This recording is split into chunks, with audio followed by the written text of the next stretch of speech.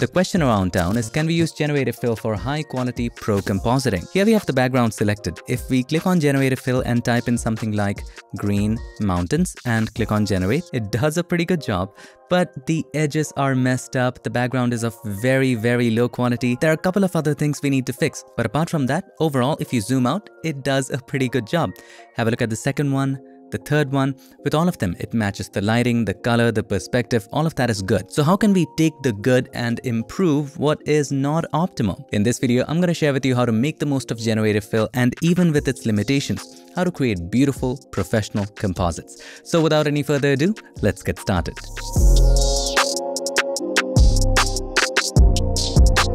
Back in the magical world of Photoshop, and if you wish to go ahead and download this photo and follow along, you know what to do. Check the links in the description. The first thing we need to ensure is that you're seeing the contextual taskbar. If you're not, go to Window and make sure contextual taskbar is checked. Let's make a selection of the subject directly by clicking on Select Subject. Once you have a selection, let's invert the selection. See how easy it is with the contextual taskbar? Right here, if you click, it inverts the selection. Right now, the background is selected. Now let us click on Generative Fill. You can type in whatever you want in the background. For this example, I just want some green mountains and click on Generate. I've also tried mountains with lakes. You can try mountains with rivers. You can try some other things, maybe a cityscape, but Generative Fill usually can mess up with cityscapes. I've already done some generations, and as you can see, most of them look perfectly amazing. Let's go with either one of those. Let's go with this one. The first step to clean this up is remove the subject. So select the lasso tool right there and make a selection right outside of the subject. Leave a little bit of gap and you can see where we are going with this. You can also select the messy areas around, and since we need to just erase it, click on Generative Fill, leave it blank and generate. And there you go. It does a fantastic job. First one, second one, third one. Which one do you want to go with? Let's go with the third one. Now, there is no doubt that the background still has some low resolution, low quality issues. So how do we get over that? So that is right now the limitation of Generative Fill. Yes, you can generate box by box, but sometimes when you want to just create a background that absolutely matches, it helps to generate it all at once. And we're going to cover just increasing the resolution of the entire image in a future video. But for right now, since the original background, if you look at the original image, is already a little bit out of focus and blurred out, we can use the help of blur to kind of mask and hide a little bit of the issues of the background. Create a stamp visible layer at the top by pressing Ctrl, Alt, Shift, and E. This is a merged layer of everything you see in the canvas right now. Let's go to Filter, Convert for Smart Filters, so that whatever filter you apply, we can change the values later. Now let's go to Filter, Blur Gallery, Tilt, Shift. We will apply a slight gradual blur. You see this area between these solid lines? The blur there is 0. And the blur gradually increases from the solid line to the dotted line to whatever value you choose. So right now, if the blur is at 47, you will notice that at the solid line, the blur is 0 and gradually it increases to 47 till the dotted line. And after that, it is 47. So let's add a gradual blur.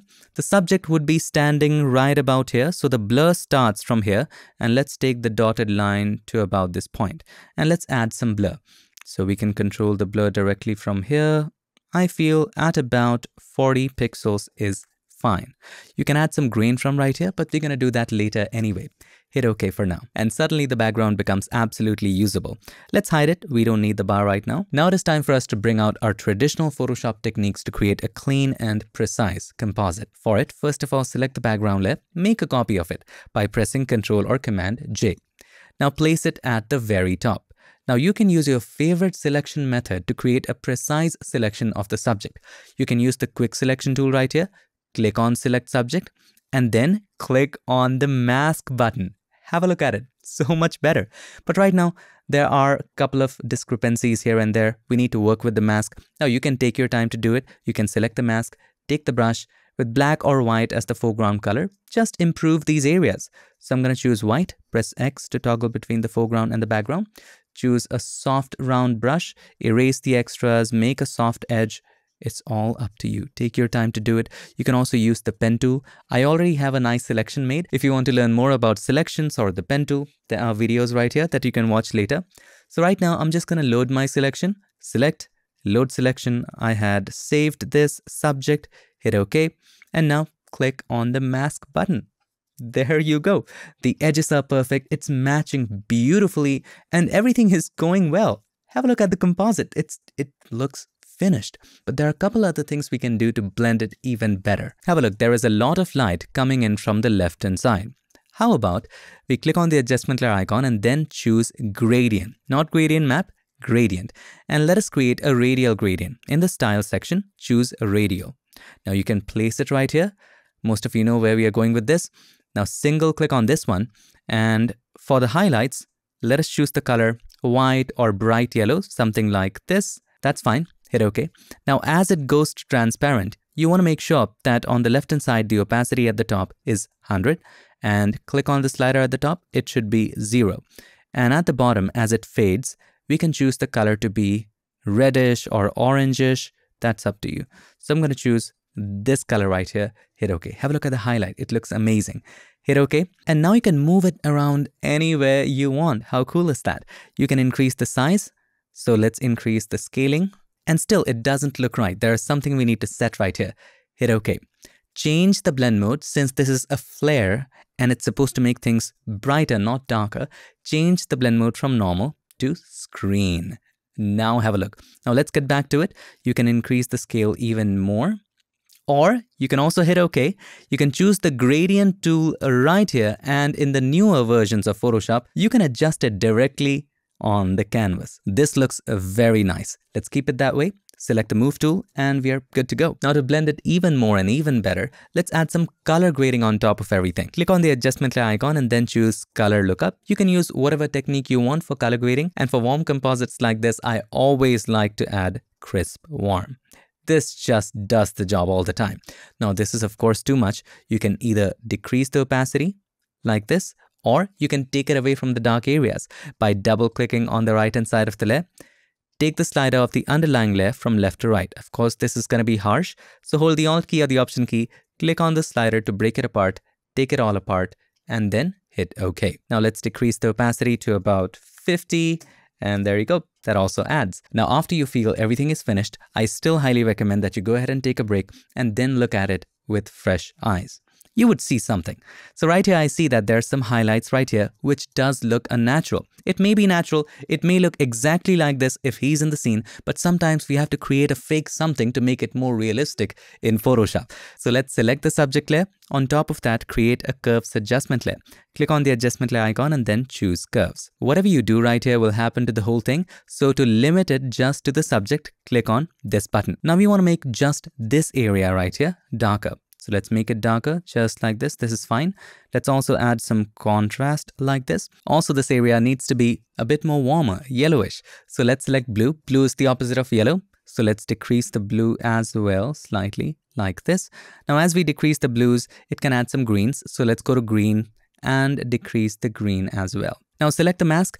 Press Ctrl or Command I to invert the mask. Take the brush, take a soft round brush, and with white as the foreground color, you can always press X to toggle between the foreground and the background. Just paint over this area.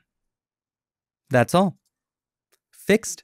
So here's the before and here's the after. It is matching so well. Let's decrease the opacity to about 74. That's nice. Now there's one finishing touch to every composite that brings everything together. If you just zoom in, have a look. The background is way too smooth and soft, but have a look at the subject. It's not that way. So we need to add some kind of texture to both the background and the subject to blend it well. And that texture you might call grain. There are lots of ways to add grain, but I'm going to share with you a special one that is also very straightforward. Press Ctrl, Alt, Shift, and E to create a merged layer at the top. Command, Option, Shift, and E. Let's go to Filter, Convert for Smart Filters, hit OK. Now let's go to Filter.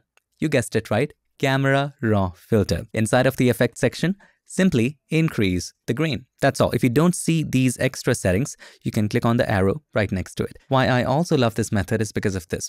Let's increase the grain all the way to the right hand side. And if you increase the size of the grain, have a look, it also adds some blur to the image as well. And that's what happens, right? When you see a lot of grain in old vintage photos, when there's a lot of grain, also some kind of blur is also added to the photo. So that's very, very natural of it. Now, of course, we don't want that much.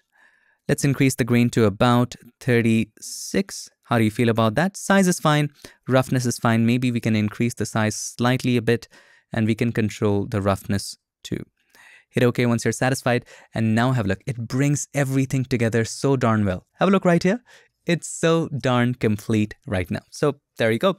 That's how you can create high quality composites. Using Generative Fill, of course, it has its limitations. Number one limitation is it will generate a background. If you want Machu Picchu in your background, you cannot have that exactly the way it is. If you want the Taj Mahal in the background, you cannot have that exactly the way it is. It will generate something that is unique, something that does not exist. The second limitation is, as of now, if you generate it all at once, it will be low quality, but if the background is blurred, it's not much of an issue. But you can always use your traditional Photoshop techniques and a bit of cleverness to create a better edge and a better match. So right here, we covered it.